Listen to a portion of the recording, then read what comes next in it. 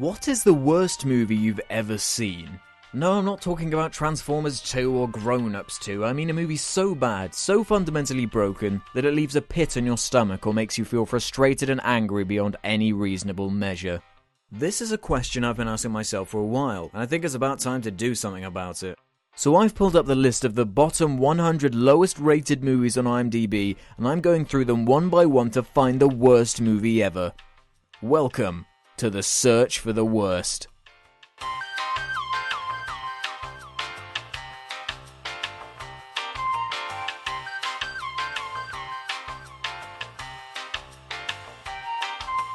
The Room is the worst thing in the history of anything ever. I'm pretty sure my 8-year-old cousin could pull off a more nuanced and convincing story than whatever the hell this movie turned out to be. Much like Troll 2, The Room was made famous by being regarded as one of the best good-bad movies. And it's actually so fucking weird at times, so completely ludicrous, that I found myself laughing pretty often and regularly just because of how stupid every single thing in this movie is. So is it the quintessential so bad that it's good movie?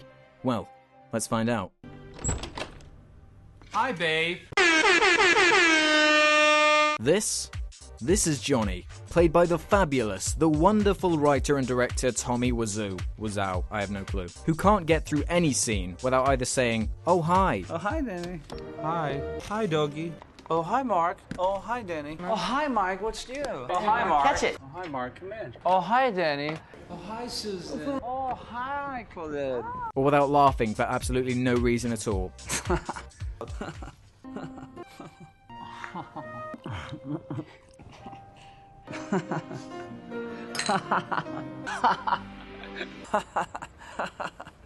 Now let me explain. Nothing really happens in this movie. Well, actually things do happen. It's still a full-length movie, an hour and 39 minutes even. So how does it fill that time? I guess what Tommy was going for was a dialogue and character-based tragedy, but he expresses the story through the same 3 or 4 scenes on repeat until the movie ends. Anyway, the movie starts with Johnny coming home from work and giving his fiancée a new dress. Isn't it fabulous? I would do anything for my girl. It's painfully obvious that his dialogue is dubbed half the time, probably because he can barely speak. And from what I could find out about it, he was born in America, so he has no real excuse for this. He emphasizes the weirdest words when he speaks. His voice is like the physical embodiment of one of those messages made out of newspaper clippings that serial killers leave as clues. I'm fed up with this world. He does have the face of a serial killer, I'll give him that. Out of nowhere, this character called Denny appears, who casually asks if he can join in on their lovemaking session. I'm going to take a nap. Can I go upstairs too? No one really reacts to him. They just sort of act like he didn't say anything. Then he goes as far as to sneak upstairs and join in on the couple. I just like to watch you guys.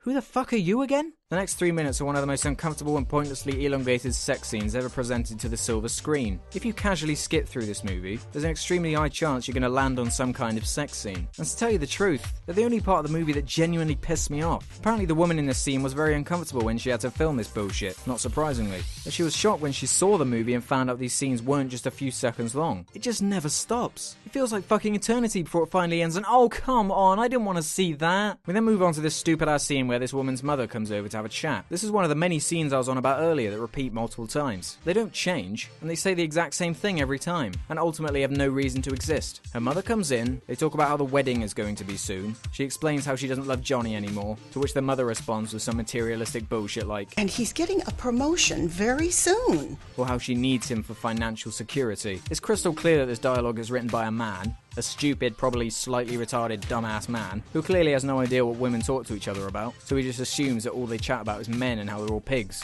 but at the same time how important they are to be used for money. Just a load of horse shit, basically. Let me always end the scene with this woman saying something like, I don't want to talk about it.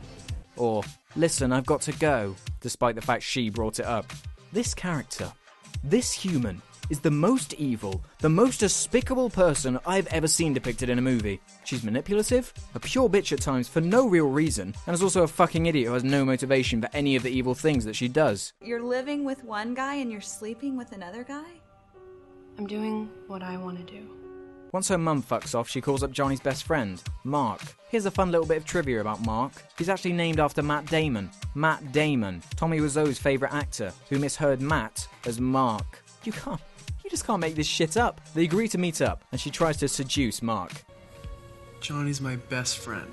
Really? I didn't know that. Johnny's my best friend. He's your best friend. Oh, come on, Johnny's my best friend. No, Mark's his best friend. I'm so happy I have you as my best friend, and I love Lisa so much.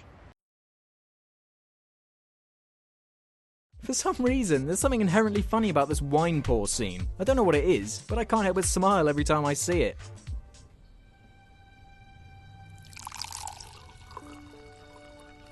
So even despite him saying no to her over and over, there's another excruciating sex scene that goes on for far too long. Why did you do this to me? Now I know this character's the queen of all cunts, but you can't pin this entirely on her, you stupid asshole. You have self-control, you have a brain that can make decisions. Well, actually, clearly he doesn't. I can't hurt Johnny.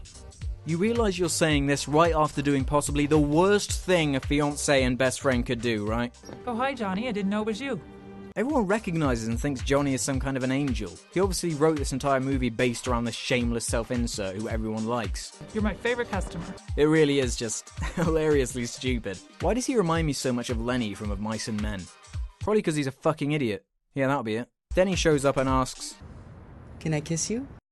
what the fuck? Get this whack job away from you. Forget Johnny being a serial killer, this kid is clearly the psychopath in the making. Surprisingly enough, Johnny didn't get the promotion. Probably because he's a fucking moron. I still love you. You're the only one who does. She really is the queen of all cunts, isn't she? Wait, did he just say she's the only one who loves him? You're the only one who does. What about that weird creep Denny? He said it earlier. I love you and Johnny. Everyone else seems to adore him and recognise him. Oh, fuck you. Another one? That's 3 in under 30 minutes. Another bit of trivia, this one is actually made up of unused shots from the first sex scene, because the lady was too uncomfortable to film another one, hence why it's pretty much identical in every single way. Oh look, it's another one of these scenes. I got the results of the test back. I definitely have breast cancer. She's awful nonchalant about this whole situation, don't you think? You would assume that this would somehow be important to the plot, but no one acknowledges it. It's never brought up again, and has no reason to even be mentioned at all. Well, at least you have a good man. You're wrong. Mom, he's not what you think he is. He didn't get his promotion, and he got drunk last night. And he hit me. Why? Why did he write her as such a supreme twat? Out of nowhere, these two characters we've never seen before have a sex scene.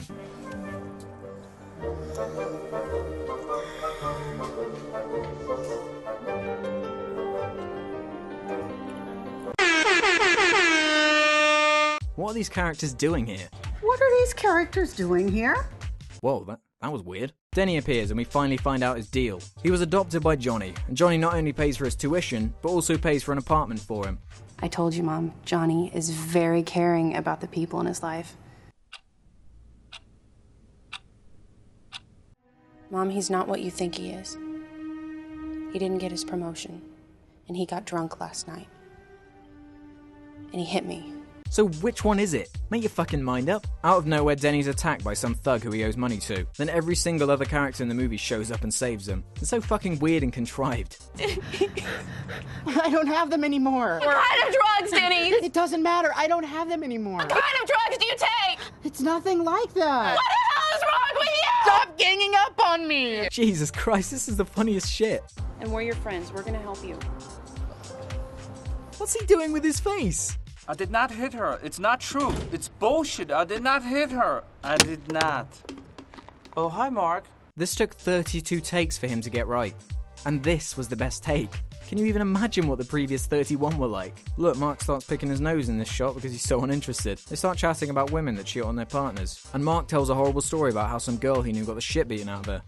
I used to know a girl. She had a dozen guys. One of them found out about it, beat her up so bad she ended up in a hospital on Guerrero Street. What a story, Mark. Why did you laugh at that? That's not funny. I think he's actually so brain dead that he can't actually figure out what people are saying. So he just laughs and moves on. Do you have some secrets? Forget it. Why don't you tell Why? me? Come Forget on. it, dude. Is it some secret? No, Tell me. forget it. Come I'll on. talk to you later. Well, whatever. How do they stay straight-faced for this? Like, really? Johnny then gives a profound speech to Denny about life. If a lot of people love each other, the world would be a better place to live. Meanwhile, Queen Cunt is being a cunt and telling other people that Johnny hit her. And he hit me. He hit you? When Johnny gets home, they have an argument about the lies that he hits her, so instead he pushes her over. You are tearing me apart, Lisa! We cut to this pointless scene where every other male character appears and starts throwing a football around, because movie. Johnny overhears Lisa saying something about cheating on him. I had sex with someone else. You can't be serious. How can they say this about me? I don't believe it. I show them. I record everything. So he pulls a tape recorder out of his ass and they show him gradually preparing the machine for recording.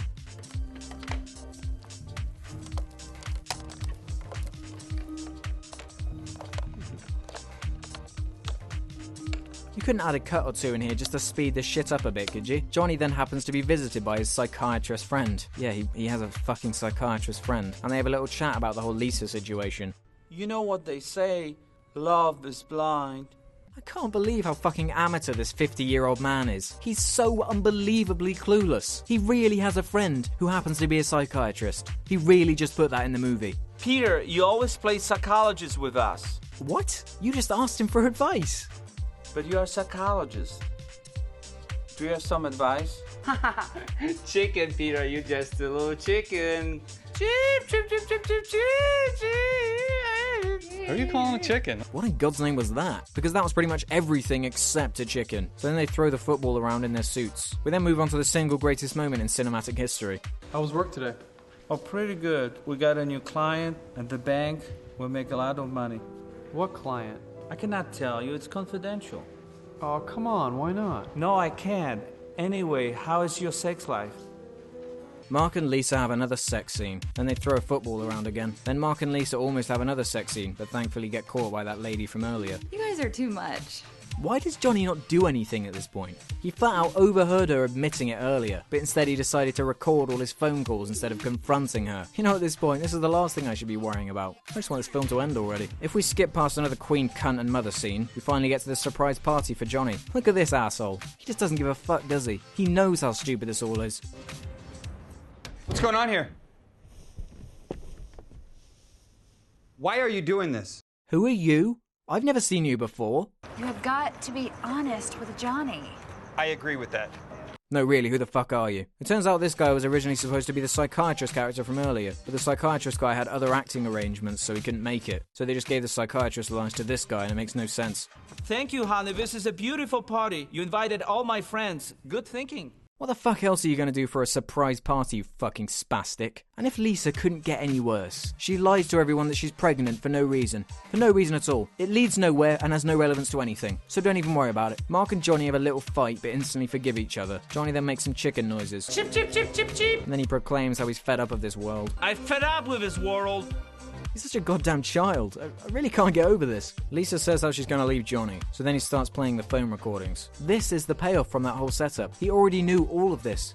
Why is he even fucking bothering? What's the fucking point? And then to top it all off, Johnny has a little strop and breaks all his stuff, then shoots himself in the head. I guess it's supposed to be a tragedy, but you're just kind of thankful. It's like if Lenny killed himself instead of being shot by George. It's actually pretty relieving. Somehow everyone immediately finds his body, then Mark kisses his dead, shot through head, and then Denny comes in and cries and the movie ends. The room is a menagerie of conveniences, contrivances, and cliches, with ridiculous characters whose motivations change every few minutes, sets that look like they belong in a 60s episode of Doctor Who, and writing and dialogue so bad that it makes crap like Transformers seems like Pulp Fiction in comparison. And you know what? It's fucking glorious. As far as the search for the worst goes, this is definitely the movie I've laughed the most at. But there are just a couple of things that hold it back from being that perfect bad movie. For one, it's far too long. You could easily cut out 40 minutes of this film and it would be no different. Fuck it, you could probably cut this down to 30 seconds and it will still have the same impact. I would do anything for my girl. You are tearing me apart, Lisa! The 4 or 5 cringeworthy sex scenes make me never want to watch it again. But then I think back to Wiseau's bizarre voice, and I can't help but go back to some of the classic scenes just to see how insane his performance is. The Room is a classic. It's much more entertaining than bollocks like Troll 2, but at the same time, it just doesn't quite have that charm that something like Zat or Druids has in comparison. It is much better than Birdemic though. Can't believe I just said all those words. What the fuck's a Zat? And up next in the search for the worst is... Prince of Space. I have no clue what that is. No clue.